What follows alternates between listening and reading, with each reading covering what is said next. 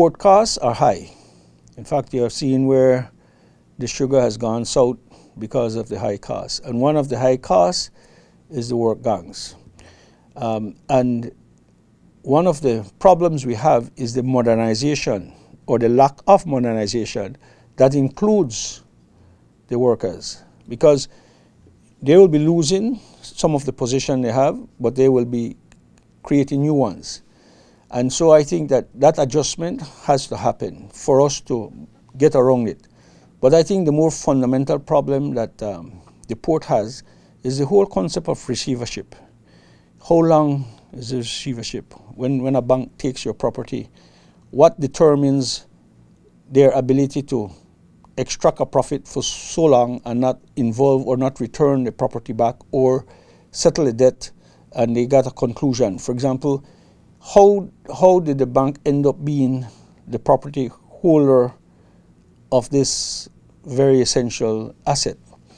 For that reason, we have proposed to government 4 main reforms that we want to have in legislation within the next year.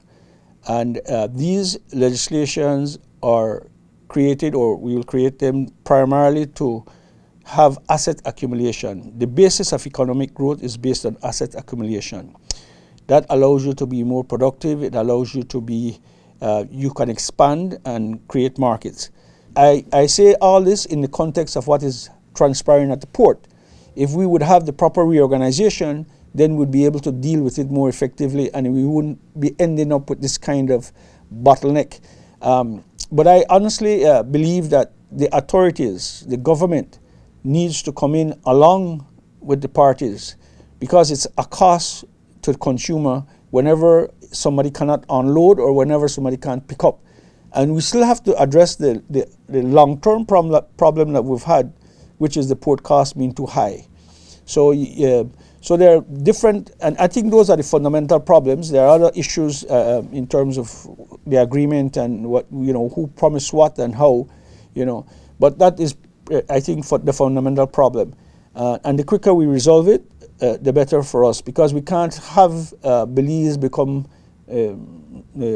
gain recognition for being not just a high-cost port, but a very dicey port. Whether you're not sure whether they're going to accept the ship or not, that's kind of ridiculous to have.